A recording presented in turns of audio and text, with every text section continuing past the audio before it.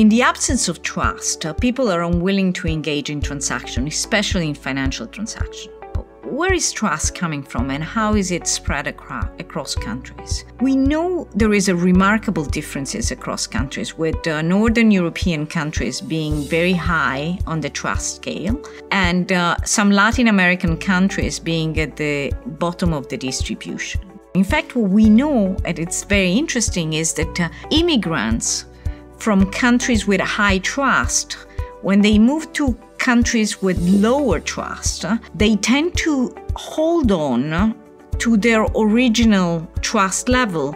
And this suggests that our upbringing has something to do with how much we trust. So if I think about banks, insurance companies, trust is a fundamental ingredient to convince customers to depart themselves with their money and indeed trust the financial institution that they would do the right thing.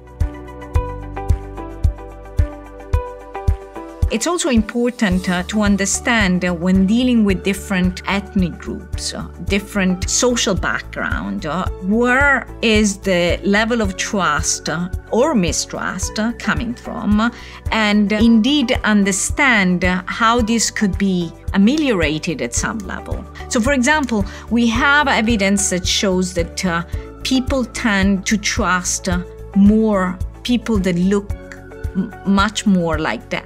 If we have that financial institutions are too homogeneous and they don't reflect the demographic of their potential customers, it's hard somehow to have customers relate to the specific experience. And so dealing with this reality and understanding the different reasons why people may or may not trust is a very important aspect of every customer interaction in the financial service.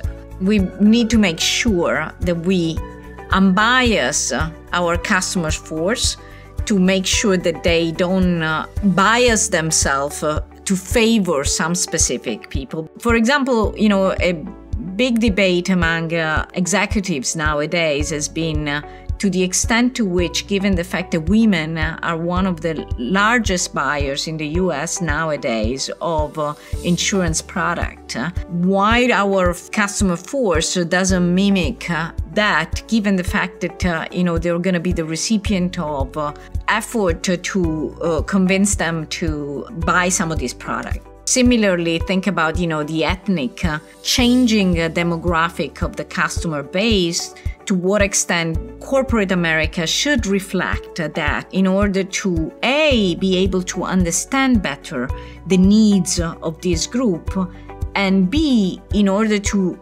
really inspire a level of trust and confidence in the financial institution that we know is fundamental for a good relationship to start.